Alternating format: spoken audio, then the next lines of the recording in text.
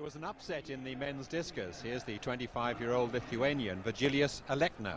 This is his fourth round throw. At the time, he was in second place at 64.92. With this mighty effort, winged out to 67 meters 60, and it was enough not only to take the lead, but to remain there throughout the whole competition. And that meant that the great Lars Riedel, the four-time world champion from Germany, was relegated to second place, though he fought very hard. As we look again at this great throw by Alekna, his 11th successive meeting over 65 meters, Riedel came back in the sixth round but ended up 14 centimeters short in second place at 67.46. So a great win for Alekna over Riedel, within the Americans Setliff and Godina in third and fourth. I'll be back.